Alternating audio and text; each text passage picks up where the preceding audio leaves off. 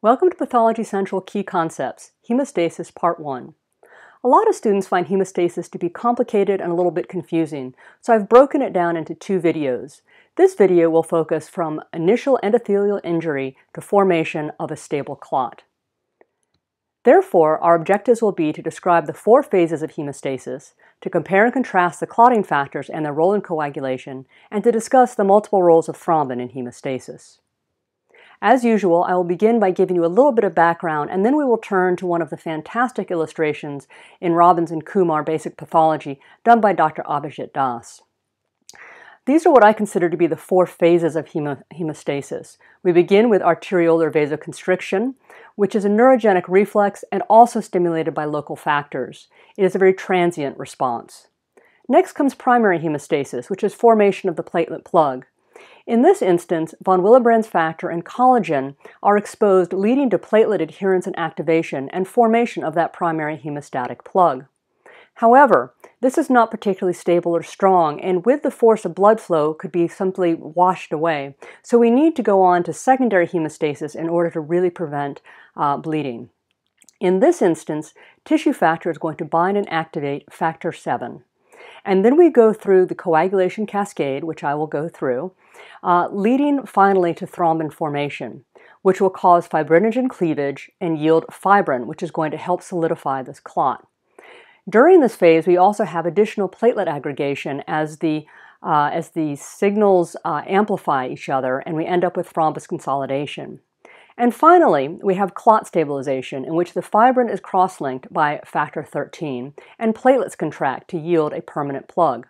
Now keep in mind, this is not just a permanent plug. What happens next is resolution, and in fact, when the coagulation cascade is initiated, you then have immediate initiation of the fibrinolytic cascade, because the body needs to maintain a balance between these two, or else disaster will ensue.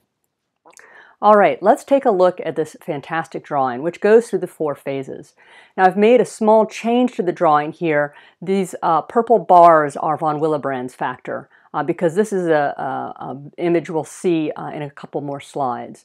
So let's begin here. So we have an area of injury where the endothelium is scraped off. Perhaps an IV catheter was put into the vein, scraping off the endothelium.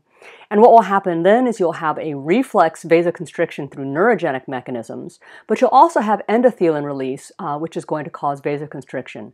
But this is just very transient. So next what is going to happen is we're going to have this response where platelets are going to adhere to the subendothelial von Willebrand's factor. This is going to, when the platelets are activated, they're going to undergo a shape change, and they go from being flat and disc-like to looking somewhat like sea urchins, very spiky with a lot of surface area. And the surface area is important for propagation of this clot. The activated platelets are then going to release their granules. So from these are going to come adenosine diphosphate and thromboxane A2, which are going to stimulate further recruitment and aggregation of this hemostatic plug. Moving swiftly along now, we're going to have this exposure where tissue factor and the phospholipid complex expression on the platelets is going to form the initiation for the coagulation cascade, in which we end up with activation of thrombin. With this, we will get fibrin polymerization, which is going to stabilize this clot. But even here, it's not entirely stable, so we need to move further. And one of the things that thrombin does is it activates factor 13, which is then going to allow cross-linking of fibrin. And the entire clot here is going to consolidate as the platelets contract. You'll have a variety of cells that are in the blood that are trapped here, like red cells or neutrophils, and you can see these histologically. Now let's take a minute to talk about clotting factors. So when you think about them, most of them, as well as inhibitors, are made in the liver. And this is an important consideration when you have a patient who's in liver failure, because they may have a bleeding diathesis. Now we'll talk about the vitamin K dependent factors, because this is something that comes up again and again and is important for you to know, because we have a therapeutic intervention, namely warfarin, in which we address vitamin K. So the vitamin K dependent factors are 2, 7, 9, and 10, as well as proteins C and S. As you should know these. There are also two cofactors I'd like to describe. One is cofactor 8, which is absolutely essential.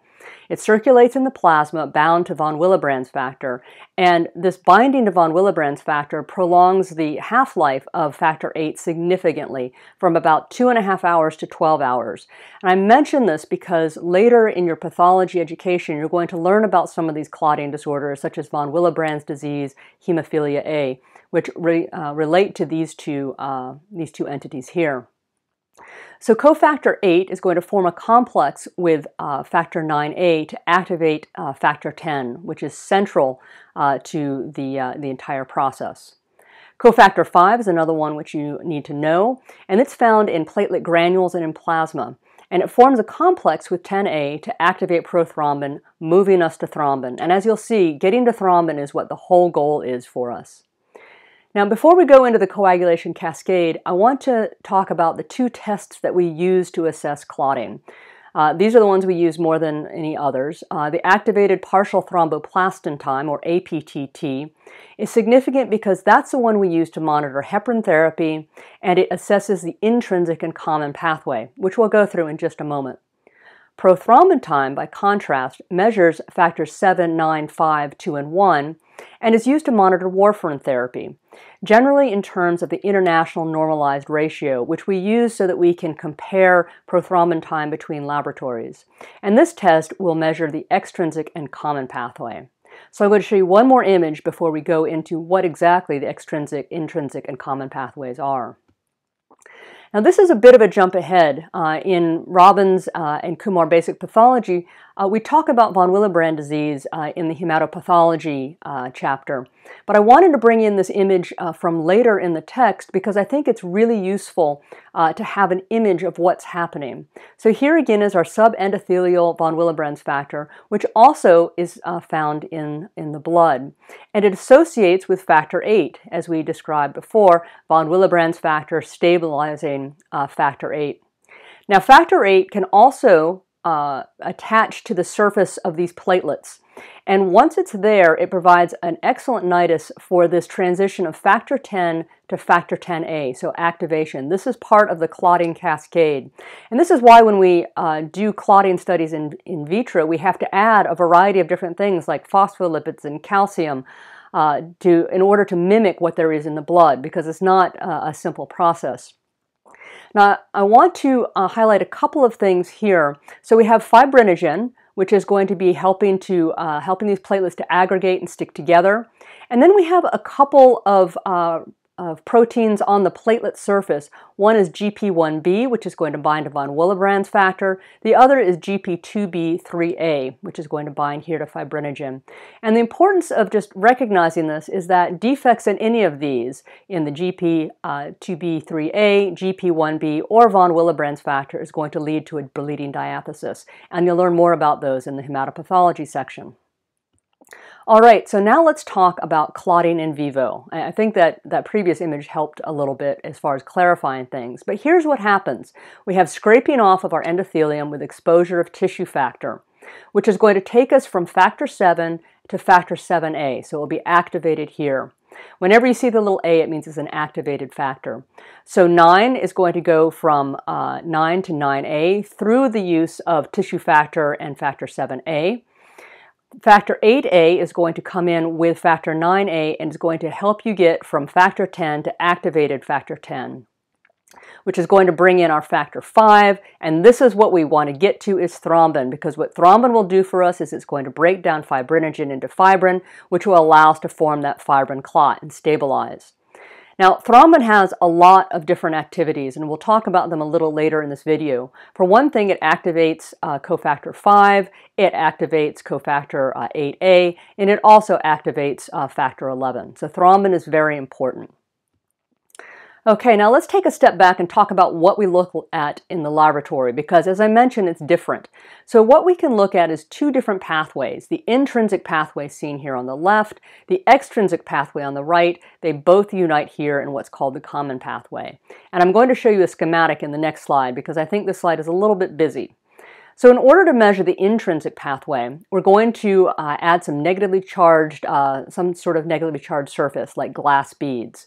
And we're going to measure the amount of time it takes us to get to the fibrin clot. To assess the extrinsic pathway, we're going to add tissue factor, which is going to take us down to help us assess how our factor 7 is doing to take us to the activation of factor 10. So let's go to a schematic of this, right? Now I just want to tell you that I personally don't think it's important to memorize all of the intricacies of the different names of these factors, because in addition to numbers, they all have additional names.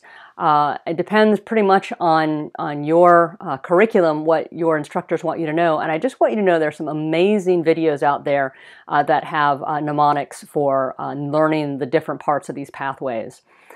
So this one just shows it very schematically. The intrinsic pathway, remember we're adding our glass beads here, is going to have 12, 11, 9, and 8 coming to 10, and then the common pathway, which is going to have cofactor 5, take us to prothrombin, which is factor 2, and then we get to fibrinogen.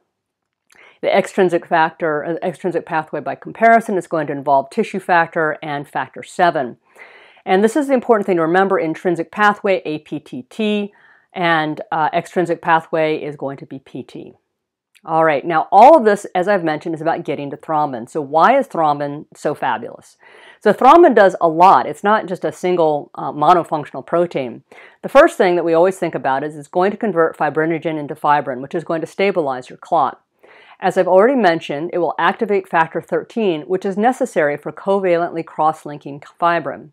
It activates factors 5 and 8 as well as factor 11, but it has a couple of other factors we haven't addressed yet. And one is it stimulates the activation and aggregation of platelets by activating protease-activated receptors, or PARs.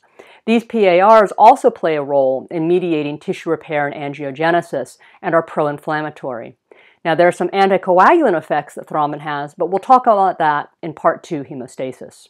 So let's look at a figure that will just put all of that information into one graphic for you. Okay, here we have thrombin, which is going to activate, it's going to cleave fibrinogen and take us to fibrin. Fibrin is going to come down here and form a mesh network in here with platelets. We also have thrombin activating factor 13, and this is going to allow the actual cross-linking. So to really stabilize the clot, you need thrombin. And as I mentioned, thrombin plays a role in platelet aggregation and degranulation.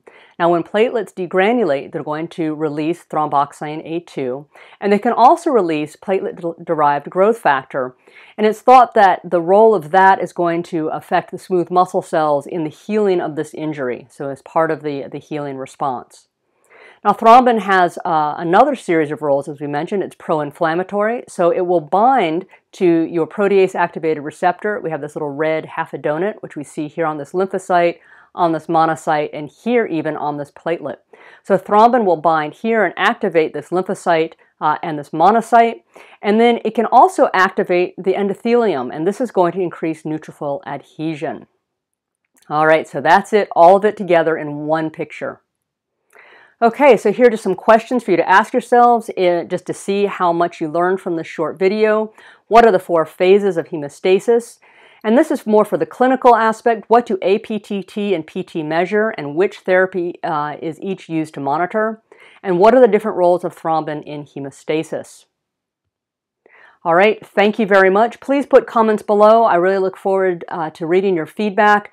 You can follow me on Twitter, send me an email, or check out the website. And as always, have yourself a wonderful day. Thank you very much.